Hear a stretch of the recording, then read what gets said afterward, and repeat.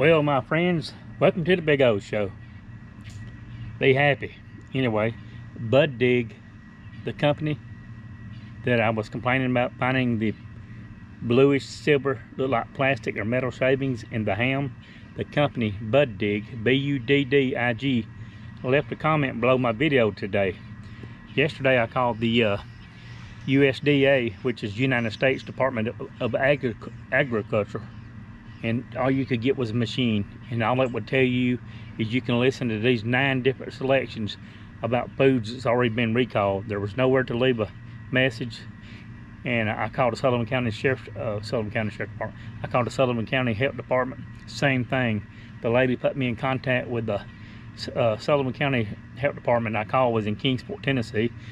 She gave me a number to the Bluntbill, Tennessee Health Department, which is Bluntbill is the county seat of Sullivan County.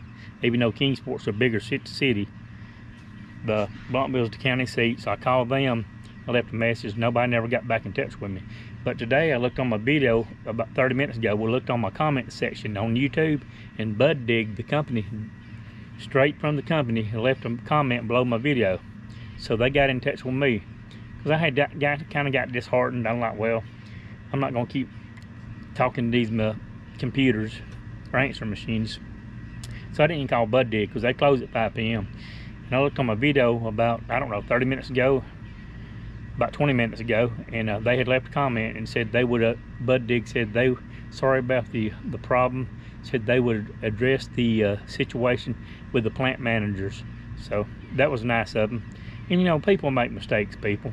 A month ago, I went up here to Hardee's with a coupon and got a Hardee's sausage and gravy biscuit.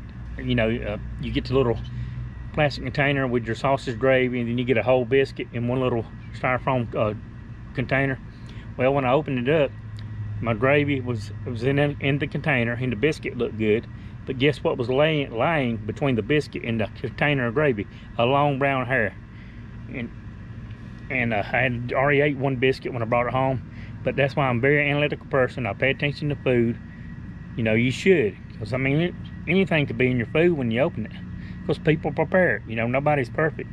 So you know, I thought that was nice of them to contact me, just letting everybody know they did contact me. They left a comment below my video, and they also have a YouTube channel. They have 925 subscribers, and I subscribed. I think it made them 926 back to their channel. But I don't buy a lot of processed meat. I usually buy fresh meat sliced from the deli that doesn't have all that preservatives on it.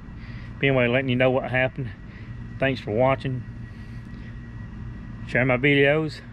If you like it, give me a thumbs up. If you don't like it, give me a thumbs down. But be sure to share my videos if you like them. And please subscribe to my channel if you haven't already. It's the Big O Show. What you see is what you get.